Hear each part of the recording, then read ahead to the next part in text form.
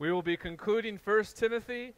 This is the first letter written to him. There is a second, and we will be finishing up this morning with the first train of thought and what Timothy was to be instructed by Paul, the first round, so to speak.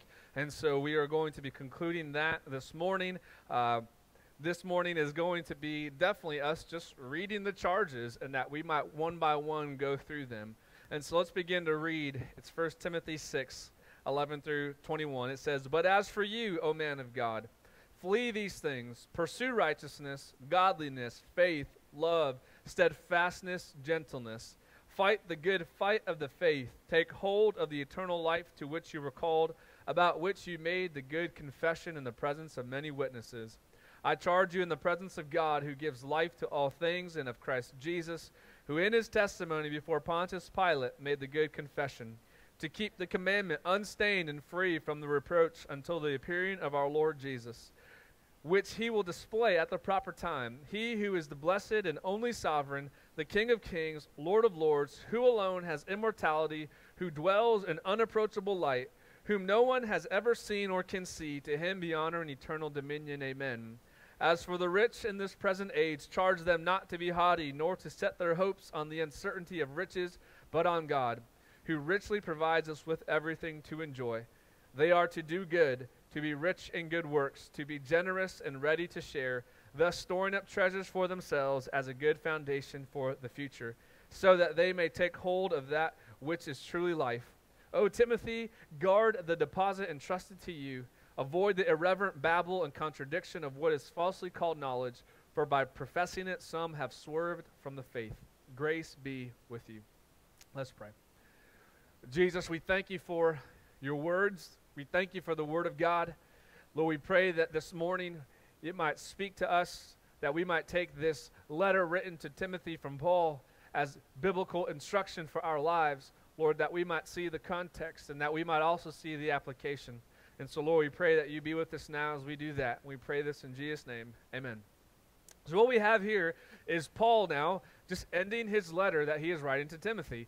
He's giving him his final words, his last thoughts. I don't believe there's nothing to tell us in the way he ended it that Paul thought he was going to write a second letter. But what we see here is potentially, if this was the only one, this is how he desired to end it. In much of the way, he was going back to some things he already mentioned. He's talking again about false teachers. He's talking again about those who are rich and those who are in Christ who are rich. He is talking about Timothy fighting the good fight against heretics and those who are wavering from their belief. And then once again, he tells young Timothy a few things to once again put on and add on to himself. He's already told him, 1 Timothy 4:12, do not anyone despise you because you are young, but put an example forth in your speech, in your conduct, in your faith, in your life, your purity. And here again, now he's adding on a few more things for Timothy to put on. But what we see here is the way that he closes it is a perfect way to wrap up the instruction that he has been giving to Timothy. And I hope and pray that it will also be instruction for us to apply to our lives this morning. So if you're taking notes on the inside of our bulletin this morning, the very first thing that we see is this. Number one is we must always be prepared to fight the good fight of faith. We must always be prepared to fight the good fight of faith. In the closing statements that he makes to Timothy, Paul instructs him that the life of a disciple of Jesus is a good fight. It's a fight worth fighting for. Now, I know for some of us, we might not like that language. We might not like the idea that we're calling the Christian life a fight, because maybe for some of us, we're more adverse to that, and we don't like to fight. But the truth of the matter is what we look about in the Old Testament and the New Testament is we see that the life of a Christian is one of spiritual warfare, one of battle, one where it is challenging. It's a day-by-day task that it continues to wear on you. It continues to tear. It continues to present good and bad all within the same hour. And what we see is that we are called to be prepared to fight this good fight. It is continual. Till the day that we expire, what we see is that this fight will continue on. Eventually will have its end. But for now, this fight of faith is all-consuming. Some of us here, we know exactly what I'm talking about. Some of us here, you know exactly what Paul is talking about. You know for your life that absolutely, you're like, this is a fight. It really is. I've been in battle. I have scars to prove it. I have a potential spiritual limp to prove it. Like, I have been through it. But yet, through it all, what I can continue to stand upon is Jesus continues to get me through it. And this is what Paul is trying to instruct to Timothy. He's like, Timothy, whether you know you're in a battle or not right now, I'm here to tell you, you are in one. I know for us, as we kind of look at the news and we look around, I know right now we're not in this active state of wartime. We look at things with Iran. You always look at things with Russia and China, parts in North Africa, civil war. You look all around the world. But the reality of the Christian is that we are in active wartime at all times. We are always at wartime. We are always to be prepared for this spiritual battle that is upon us. What we see is we are called to fight this good fight, and it is continual. I want to read for us this morning a passage of Scripture that I'm sure if you've been in church for some time, you've heard before. Ephesians chapter 6, verses 10 through 20. And this is Paul, once again, talking to the church in Ephesus, and he's trying to encourage them with the same thing he's telling to Timothy. Up here on the screen, this is what it says. Finally, he says, be strong in the Lord. I mean, we could stop right there and be done with the sermon. I mean, he says, finally, be strong in the Lord. Don't be strong in you. Don't be strong in what you have. Don't be strong in your gain, your wealth. Don't be strong in those things, but rather, finally, he says, be strong in the Lord. As if there is anything or any other person to be strong in. He says, finally, be strong in the Lord and in the strength of his might. Put on the whole armor of God that you may be able to stand against the schemes of the devil. For we do not wrestle against flesh and blood, but against the rulers, against the authorities, against the cosmic powers over this present darkness, against the spiritual forces of evil in the heavenly places. Therefore, take up the whole armor of God that you may be able to withstand the evil day, having done all to stand firm.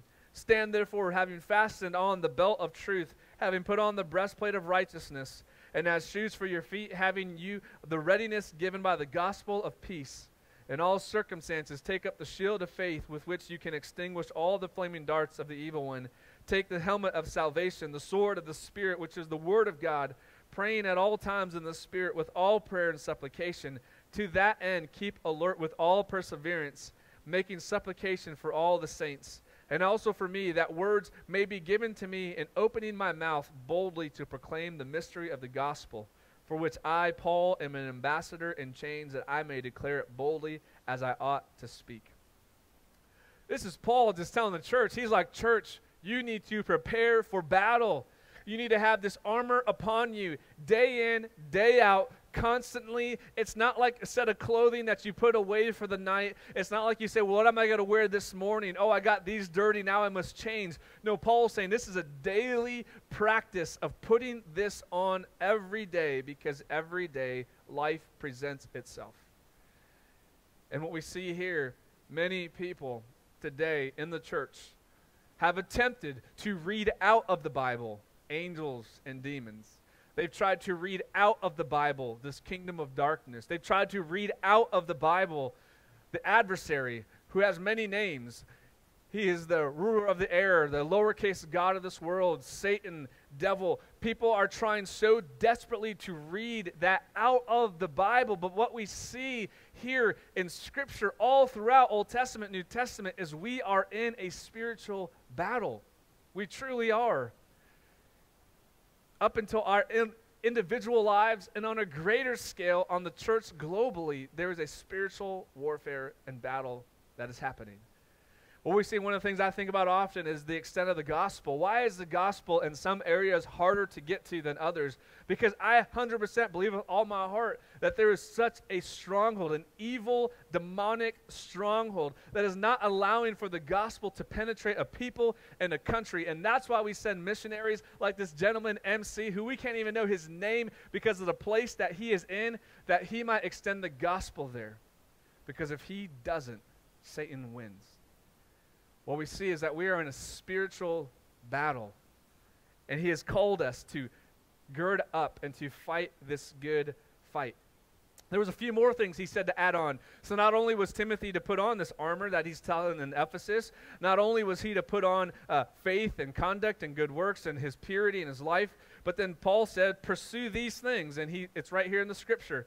He said, pursue righteousness was one of them. He's like, add that on. Put that on you, Timothy. Everybody else can be doing this, but you, disciple of Jesus, put on righteousness. What does that mean? It means upright conduct before others. Handle yourself in such a way that it glorifies Christ. Handle your business, your family, your marriage, your life. Handle your Christian walk in such a way that that conduct before others is upright and your Father in heaven can be glorified. He says also, pursue godliness, meaning having this obedient relationship before God, that we would model godliness. And he's like, Timothy, I know there are people in the church that don't model this. He's like, that's okay. You, Timothy, model godliness. Don't allow for the impact and the effect of other people and what they look like and don't look like and what their Christian life is like and what it's not like and what they are doing or not doing. Instead, he's like, Timothy, you model godliness, that you might then be able to impact and influence those around you. What else does he say? He tells them to put on faith and love, to trust in God, and to be benevolent and have goodwill towards other people. He's like, Timothy, for you put on faith. What does that mean? Others are not. He's like, you, Timothy, have trust in God. Live in such a way that people see you trusting in God and in Him alone. And by doing so, you might then encourage the faith of others. Timothy, put on love, be benevolent, and show goodwill to other people. Timothy, love. There are others who are not loving. There are those who are to love and are not loving. There are those who are supposed to love within their own household and are not loving. But you, Timothy, you, disciple of Jesus, love. What else does he tell him? He says to put on steadfastness, to have the endurance and the perseverance to fight. I mean, anybody here, have you ever felt to give up on something? I don't care what it is. Has anybody ever had that moment? You're just like so there and you're just like done. You're like, I am done with this. Like, this is so tough. This is so hard. It could have been a job. It could be family. It could be spouse related. It could be so many things. Even this Christian life where so many things just add up and stack up and stack up. And you get to this place to say, you know what? I think I've had enough. And this is where we then root ourselves to say, disciple, be prepared to fight the good fight of faith. Because there will be times and there will be moments where we will say, enough is enough. But then all the more what we do is we trust in Christ, who gives us steadfastness, perseverance. There's another word, it's these two words with a hyphen that are connected, long-suffering. We see that in the New Testament. This idea of having a long-suffering attitude, steadfastness, saying I can get through this because I have Christ, and He is sustaining me through this. What else does He tell him? He says to have gentleness, pursue gentleness. He's telling him to have this so he can deal with the heretics, false teachers, and those who are wavering in their faith.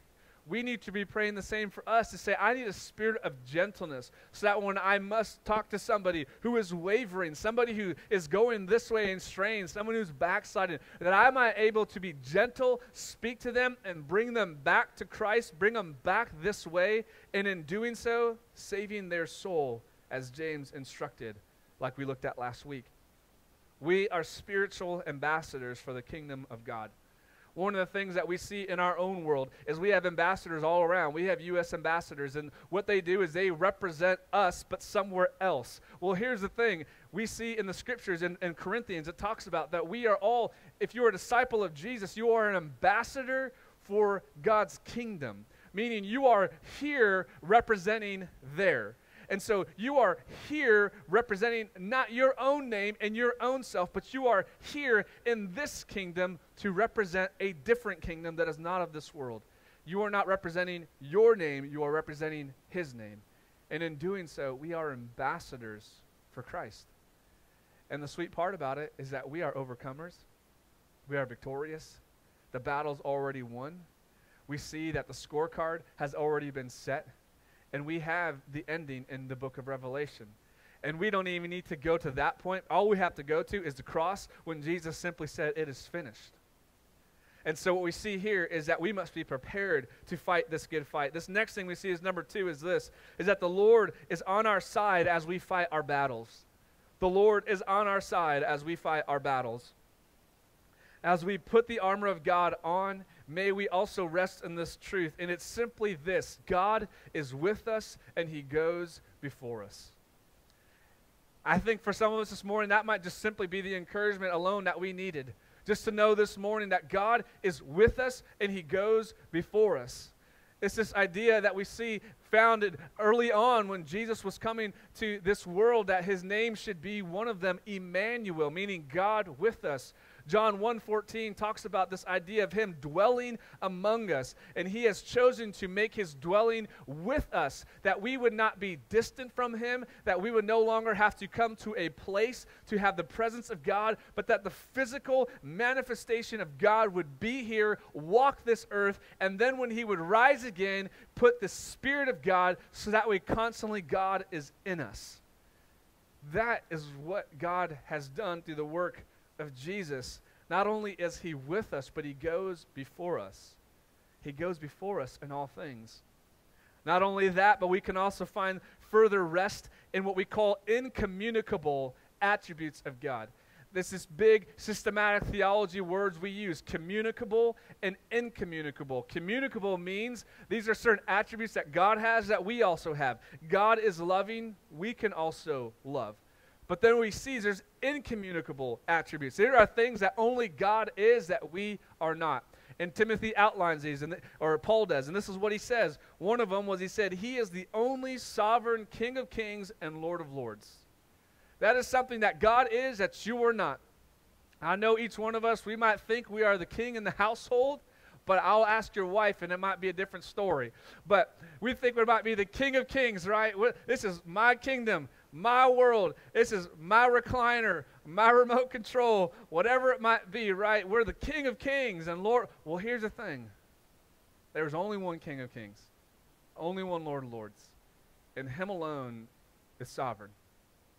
What does that mean? Well, that means that he has all authority over all powers. It's not like just one little area or one little space or one country or one city or one universe or dimension of all of the external, eternal idea of the universe that is expanding. It's like, no, over every stretch of all of it, he has dominion and power over everything.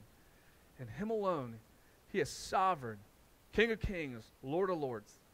What else did Paul say? Paul said, he who alone has immortality. He who alone has immortality. This other word we could use is he has a deathlessness about him. Deathlessness. That in him, he is self-existent. He has no beginning. He has no end. You and I have a beginning and an end. We don't know when our end will come. We did not have a choosing in our beginning. But what we see is that God himself has no beginning, has no end. Revelation later on says, I am the Alpha, the Omega, the beginning and the end. He alone who has immortality. That God is on our side when we fight battles. What was the next one that Paul said? He who dwells in unapproachable light. He who dwells in unapproachable light. God is so infinitely holy that no human being can see him and live. God in his most purest form. We see in John 4 that says God is spirit. And so in that, in his most full, purest form, we see that no one can approach God because he is infinitely holy. But then we see the good news of the gospel is that God, in the person of Jesus, stepped down that we might be able to see the fullness of God in a person. And what we see is as he came in the flesh, we were now able to have that barrier broken down, where before we were like Moses. If we were able to get too close and all of a sudden we saw just the back of God, it would go ahead and be too much power for us. It's unapproachable because we are so not infinitely holy. But now, because of the work of Jesus, we can come boldly before the throne, and we can come into the very presence of the Father. What was once unapproachable, now we are beckoned to come. And this is the God who fights our battles, who is beside us even now. The Rock of Ages helps fight our battles and keeps us steadfast. Some of us this morning, you just need to hear that word. You just need to hear the word steadfast. You just need to hear this encouragement and just this challenge to you this morning to say this: just remain steadfast. It might be difficult, it might be hard, it might be tough. It's unique from the person sitting next to you to the person behind you. And I know at times it feels overwhelming and all-consuming, but the Lord is on your side and He helps fight your battles. He's omniscient. He knows everything. He's omnipresent. He's everywhere at all times. He's omnipotent. He's all-powerful. And what we see here is Him and Him alone has immortality. He has never tasted death, and He never will. He doesn't have a beginning or an end. That God, in eternal in His nature and weight, is saying, I am here to fight with you and for you, and even sometimes you don't know, but I'm carrying you. This is the God that we serve and that Paul wanted to instruct Timothy about. To say, Timothy, this has got to be a hard fight, but you have the Lord in your corner. Next thing, number 3, is this: the distraction of riches will weaken our effectiveness in the fight. The distraction of riches will weaken our effectiveness in the fight.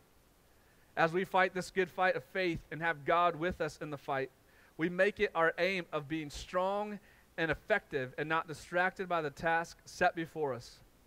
What we see is last week Paul was talking about that to Timothy, about those who were in Christ, who were desiring to be rich. He had some words for them. And now he's talking about those who are already in Christ, who already were wealthy, and what they should do. And he's telling them to, whatever the case might be, to not be distracted by the main mission that is before you.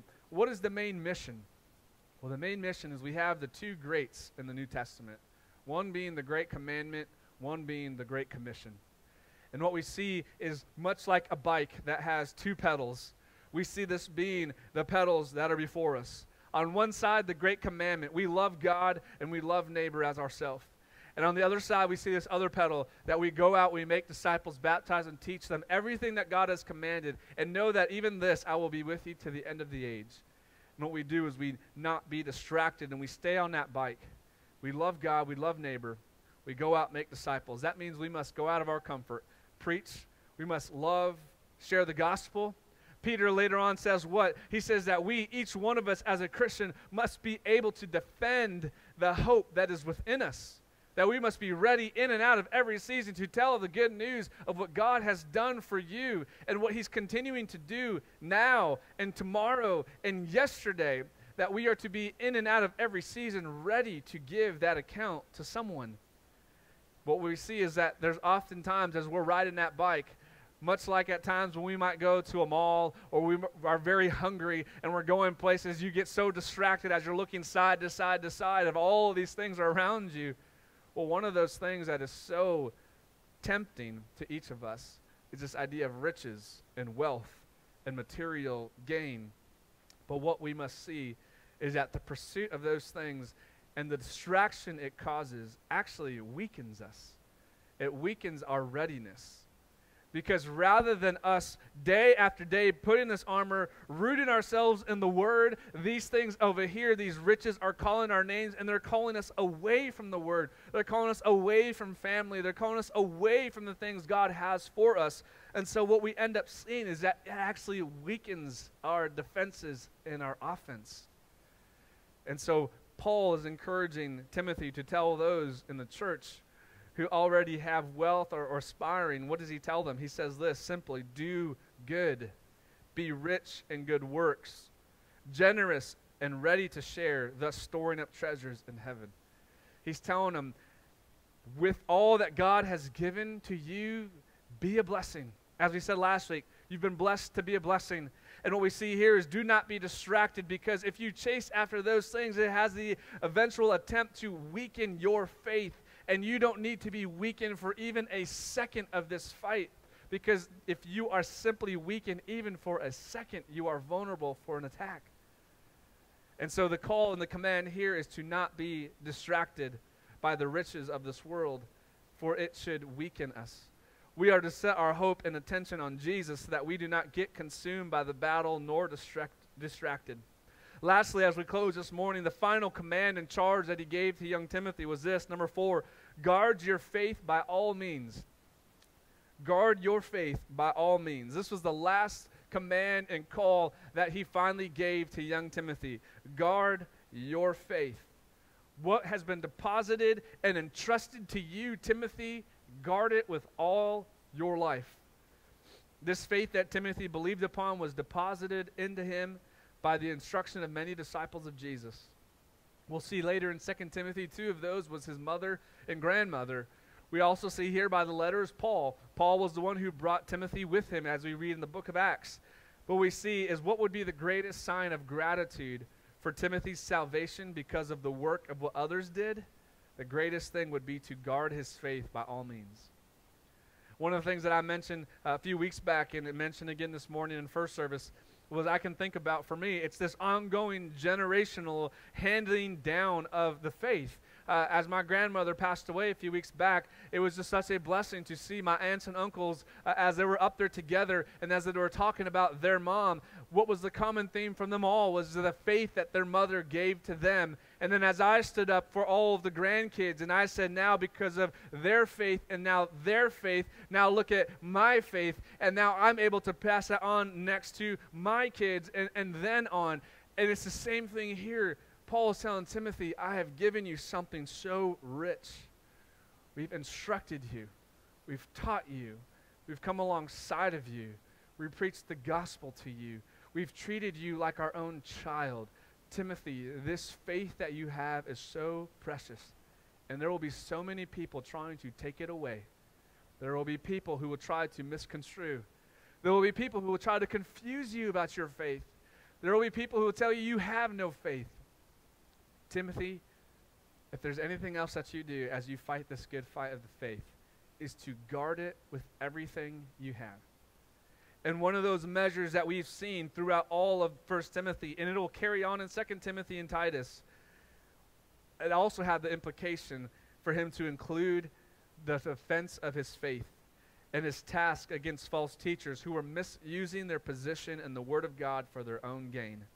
He was calling Timothy to say, protect your faith. Be someone who is about the Word of God. I will say this over and over and over again until we finally do it and hear it and get tired of hearing it, because then we actually hear it, and it's this: the Word of God, we must get into the Word that it might get into us.